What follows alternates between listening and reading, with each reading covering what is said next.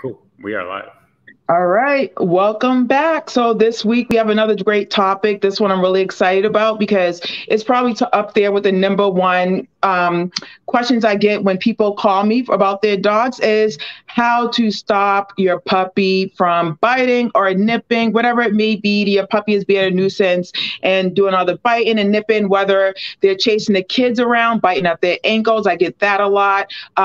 Jumping up at your sleeves on your clothes or your pants leg, that type of nipping. When you go to pet your puppy, they're like this, that type of nipping. So it almost sounds like any interaction you're having with your dog to try to engage with them, they're nipping. So whatever it may be for you, whether it's the nipping at the clothes, pants, your puppy's nipping and you want them to stop, right? So that's what we're going to talk about today. How was Archie when he was a puppy? Was he like a big nipper? Yeah, he was a terror. So basically, I have like sweaters with holes in them. Yeah. He would be the type that would, I think, he had this very short phase where he would nip at the back of your heels, and like you just had to like hide in the bathroom sometimes because he would just be nipping and everything. And so, Yep. Some of his puppyhood was very challenging. I will say the nipping was very tough. So he was very active in that realm, I would say. Yeah. All right. Yep. And so, like Scott said, when earlier on, they could be a little terrorist and like a nuisance, but let's talk about getting you through it. So first things first, the good thing to know about nipping and biting with puppies is that it's normal. This is normal puppy behavior, and we're going to get through this together. There is a solution for this. So it is normal. And so ideally, when a puppy is nipping and biting and stuff, it could be due to a few things. And so I want to run that by you, just so while I'm going through this list, you can kind of figure out, why your puppy is nipping. And so first things first, puppies nip because they have something we call, which you want to work on, which ideally the mom of the dog works on the dog with, is something called bite inhibition. And that's just a fancy word for teaching your dog what's appropriate bite strength and what's not. Ideally, when a puppy's with their mom earlier on, when they start to do all that type of biting and stuff, the mom will redirect them and let them know what's appropriate and what's not. But we're not the mom. If you're not a trainer, you wouldn't know this. So you get your puppy and all of a sudden they're not with their mom anymore. So their mom's not teaching them. So all they know is okay to keep on biting. So that's primarily the reason why puppies bite, is because their mom's not there anymore to kind of redirect them.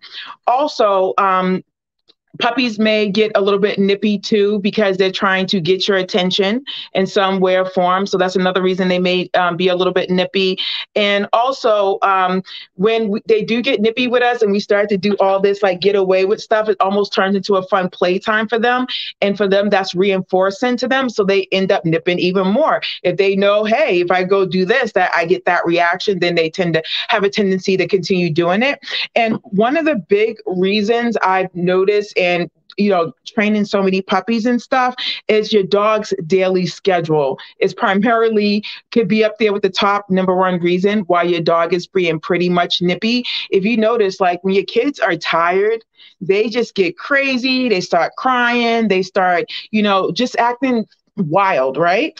Dogs are no different. When puppies, they're babies, they're pretty much babies. So when they're up at like, say, 5 o'clock in the morning with you and say you don't go to bed till 11 o'clock at night, that's a long time for a puppy to be up, getting into stuff and just trouble. So they do need some downtime to rest, and that will cut out on a lot of the craziness with the nipping and stuff like that, because they're not like overly exhausted. And that's where a lot of the nipping comes in from too. So I encourage you to take a look at your puppy's schedule for the day, starting from the time they wake up to the time they go to bed, and make sure they're getting enough rest and downtime. Rest and downtime doesn't mean that you see a puppy over there laying down on the floor. Like, you want it to be structured. So if you're working from home, which a lot of folks are doing now, the rule of thumb is for every 1 hour that your puppy is outside playing, doing whatever, the crate, or not sleeping, they should spend 2 hours relaxing, believe it or not. So they do need almost about 12 hours of sleep puppies need. And if they don't get that much sleep, in addition to them not knowing the proper bite levels, them being overexhausted, what do you get? A nippy puppy.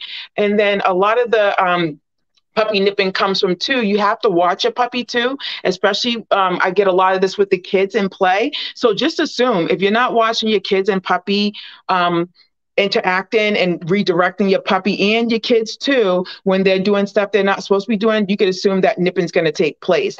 And so you have to take it further. And there's two different types of managing your kids when it comes down to nipping and stuff, and making sure that's not going to happen. So one thing you can do to kind of decrease the nipping, and when it comes to like interaction with your dog, is you can try, if you're not going to be in a room, putting them in like a gated or crated area. It doesn't have to be long term, but especially if you're working with kids and all that play stuff, if you're going to be removed from the room and the kids are still there, place your dog behind some type of barrier so that he's not engaging with the kids until you come back. Another great option is to use a tether your dog to a piece of furniture, so they do have the option to move around. But at the same time, if you need to get away for any reason, your dog's not chasing behind you, nipping, and the kids, they're not chasing behind the kids. When they're like, the dog's nipping me, and you're like, just calm down. So you could tether them too. That'll be, that's going to work as well. So getting into the training part of nipping and how to decrease it, because that's what everyone wants to know too. But the main thing, just really soak in what I just talked to you about, because that's going to be key in addition to what I'm about to tell you of the training part.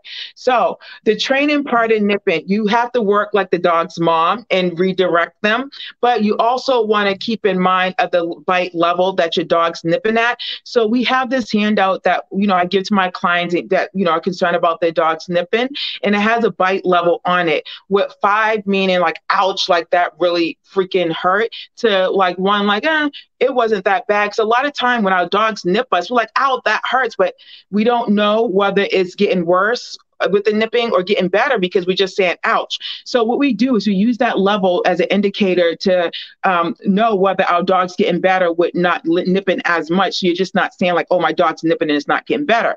So anytime your dog nips you, just think about the level 5 and level 1. You want to put that on a level of whether it hurts really bad at a 5 or it's not too much at a 1.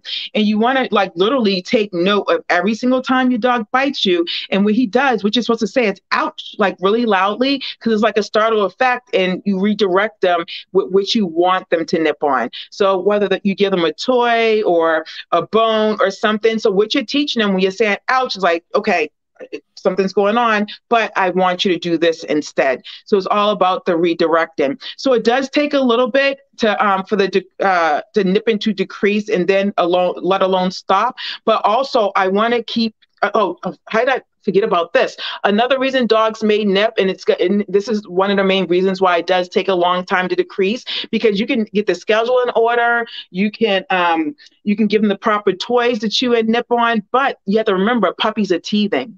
And I always talk to my clients about this as well. You have to remember, when dogs' teeth are growing in, when our teeth are growing in, do you remember how irritating that was? Dogs can't say, hey, I need some Ambisol or my teeth are hurting. So what do? They start chewing and nipping on something to kind of soothe that, right? Yeah. And then I'll come back to my clients home and they're like, oh my God, nipping is great this week. Come back, nipping's awful. But you have to remember, for every set of teeth that grows in, it's like, okay, the dog's better with the nipping. And then the next set grows in, they're worse. Then the next set grows in, they're better.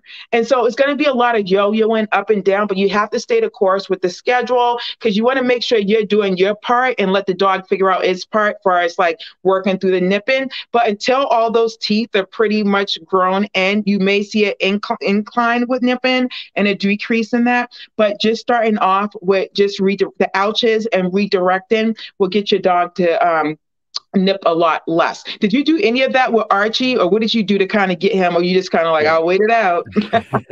No, we did the ouching and the loud voice and that sort of thing. And then for teething, we actually did like the frozen towel. So we put a towel, like a thin like hand towel that we didn't really use anymore. We wet it down, put it, or even like a hand towel, whatnot, or a face towel, whatever.